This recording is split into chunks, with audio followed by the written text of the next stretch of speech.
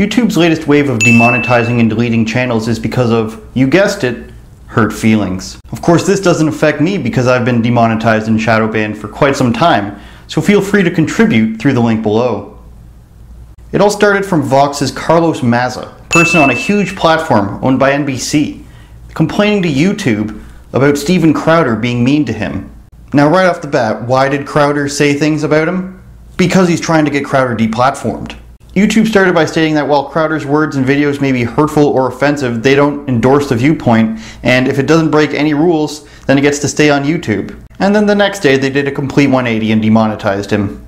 So even though he didn't commit any violations, he's demonetized anyways. Why? Because of super vague rules and insane media pressure. So why is the media pressuring YouTube to demonetize and deplatform other people? Because they want to eliminate their competition, that's why.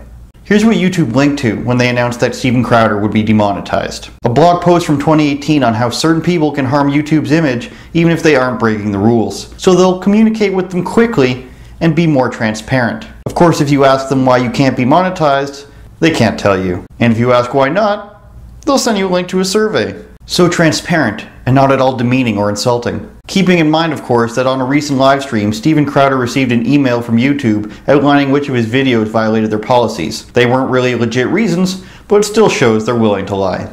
The older blog post goes on to explain why they shadow ban people, removing them from recommendeds and the homepage. They even explain how they've been doing this through a pilot program in 2019 and wish to expand it further in the days and years to come. Of course, shadow banning and delisting has been going on for a long time, many creators know. Especially me, somehow I've had a higher reach with 10,000 subscribers than I do now. Even though it's pretty obvious I've only gotten more handsome and more entertaining as time has gone on. But don't worry, they believe strongly in freedom of expression. Don't forget that this Carlos Maza guy has advocated for violence as well as straight up said that he wants people deplatformed, with his colleagues and himself saying demonetizing is worse than doing nothing.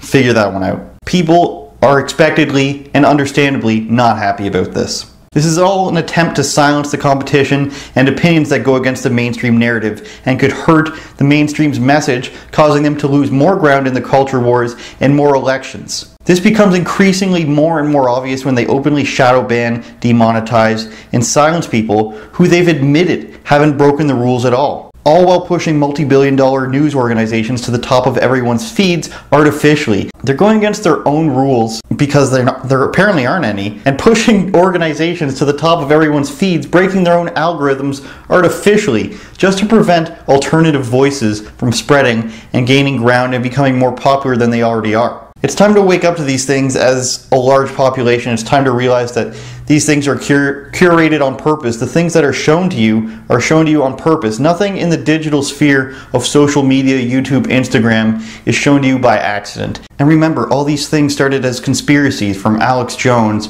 or Project Veritas, the shadow banning, the delisting, and now it's pretty much their policy. In fact, it's not even their policy, it's just suggested things that they do extremely vaguely so they can do it without having any real standards. They're literally banning people for not even breaking rules, but coming close to breaking rules. It's time for everybody to get real.